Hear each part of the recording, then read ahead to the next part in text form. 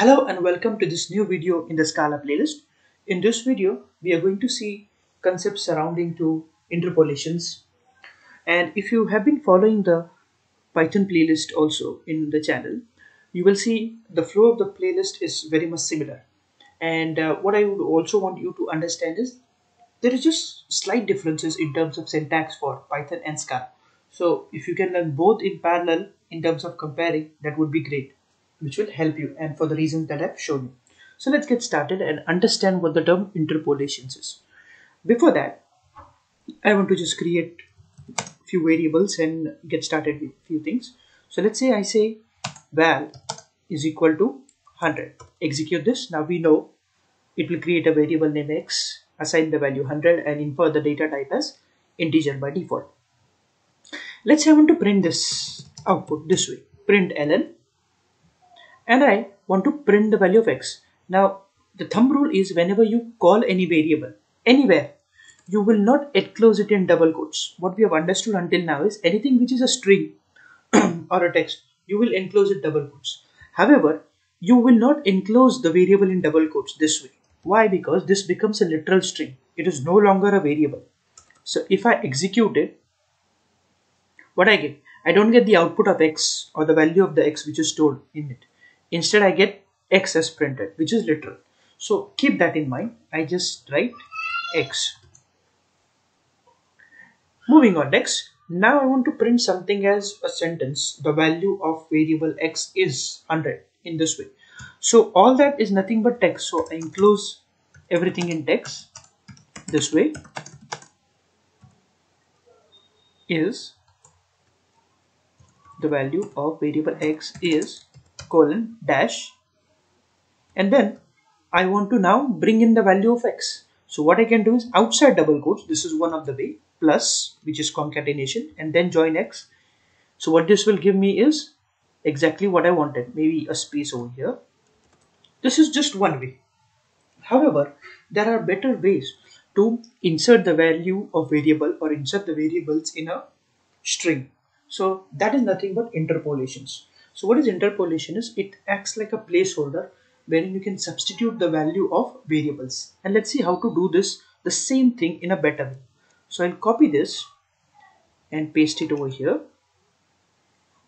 Scroll down. When you're doing interpolations, you can write the variable name inside this way. But let me just execute this. This is still not going to produce 100. Why? Because now I have included the variable x inside the double quotes. So there are two things you should understand. So as far as Scala, there are different types of interpolation that we can do. The first type we are watching is string interpolations. So here at the beginning, before the double quote, you type s, which is string interpolation. And how will the command understand if the value of x variable needs to be called? Because if I run this now, it will still give me x as the name of the variable. So you should prefix a dollar over here. So prefix dollar before every variable name. Now you get the actual output. So just a slight difference between concatenation as compared to this. People who don't know interpolation, they would use concatenation in this way, wherein they would print the variable name outside. However, if there is one variable, that's fine. If there are a lot of variables, every time you have to open the double quote, add the plus operator, and then start the double quote further on. I'll let you know what that means in a short time now. So coming back to the interpolation, this is string interpolation, wherein we are substituting the value of variable x by its actual value.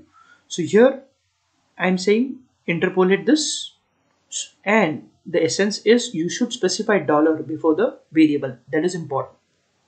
So this will print the value of x. Now what I was trying to explain is, let's say if I create another variable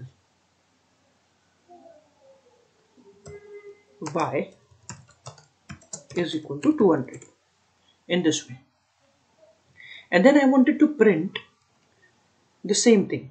I want to print the statement as the value of variable x is 100 comma the value of y variable is 200. So if I had to do that, if we go through the concatenation method, so now this is join, then I will have to join another sentence, double quote, let's say comma, and we can say and no need of comma. I'll remove that comma because we are using and, just a grammar. And value of variable y is this way, and then outside you'll have to concatenate y. So I'm just trying to tell you how interpolation helps us to get rid of all these mistakes which can come across. Even if you miss a slight double quote here and there, it can cause problems. So instead, what you can do, a better way is interpolation. Although it is new for beginners, you might think the concatenation is better, but trust me, this is much easier. Now what you can do is just continue and just say and value of variable y is, then what do we do? $y. That's it, because s we have already prefixed. So this is much better. You can write everything inside enclosed in double quotes, no matter how many variables you want to insert. Just make sure you are referring to the variable and then writing $sign or prefixing $sign before it, and at the start, before the first double quote, you are saying s. This means string interpolation.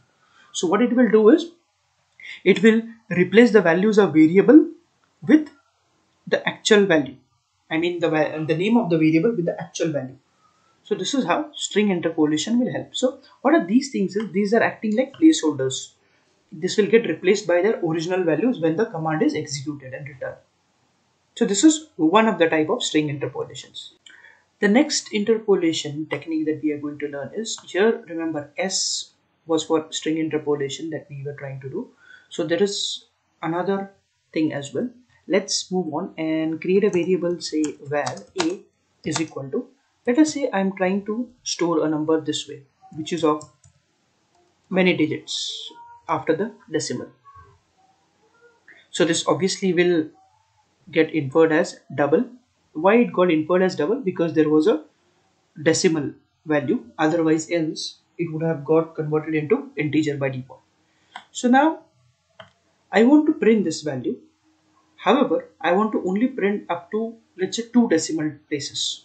So how can I do this? So I can say print ln, and let's say I'm saying this way, the value of variable a is, then we can say colon dash dollar, now we are getting used to it, and then say a. And if I do string interpolation s to start with, the value will get printed over here this way. But however, what I want is only up to 2 digits. So here we can use another for interpolation technique. Use the f letter, and here what we can do is, here we can say %f and run this. So this is fine. Now what we can do is, after percentage I can say .2 and run now. So now you see .2 means only 2 decimal places. If I change this to, let's say, .3, I'll get 3 decimal places. So you have to remember this, add f at the beginning, and then %f will return as it is. But what we are interested in is getting those decimal places specifically. So after percentage, you say .2, .3 or .4 and so onwards. This is a specific example. And there is one final thing, which is the raw interpolator. So let's say I can show you this directly in println. If I write hello world, for example, this will print hello world. Let's see if I put /n over here and try to run this. What this will do is, this will break into 2 lines. /n, what it does is, it prints the following output or following words, whatever you have typed after /n, into new line. So it is just a command to break the word into new line. However, what I wanted is, I wanted to print as it is. So here what you do is, there is another type of interpolation called as raw. So just mention raw, it will keep the content as it is. So none of these, these kind of special characters or escape characters, they would work over here. Raw will print as it is, whatever literal you're typing.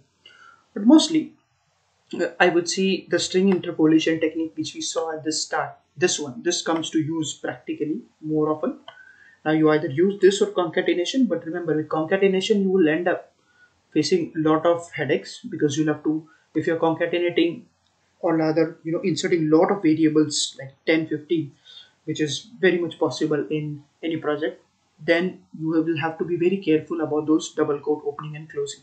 Whereas string interpolation technique has only one double quote at the start and at the end. Rest all, you just insert the variables inside with the prefixing of dollars and just type s at the beginning. That's it. So this will take care of everything. Rest is your choice, but I just wanted to show you about the interpolation technique in Scala. So that's it in this video. Thanks for watching and stay tuned.